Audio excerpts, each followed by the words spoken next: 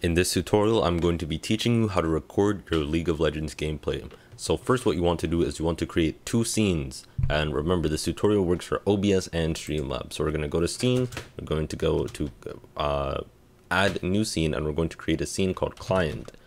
We're also going to make another scene called game.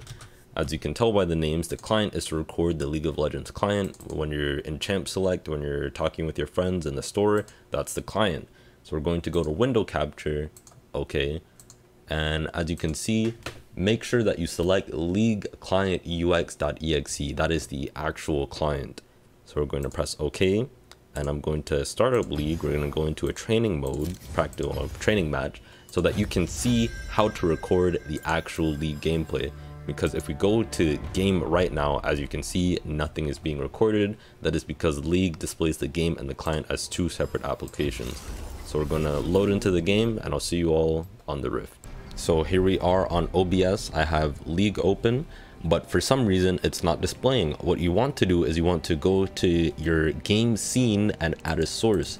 This source is going to be game capture. I'm gonna press OK, and what we want to set it to is capture any specific window. That's what we want. Then, as you can see, League of Legends TM client is the actual League of Legends game, so we're gonna press that as our window, and we're gonna press OK. Then we're going to transform this to, where is it, fit to screen, Control F.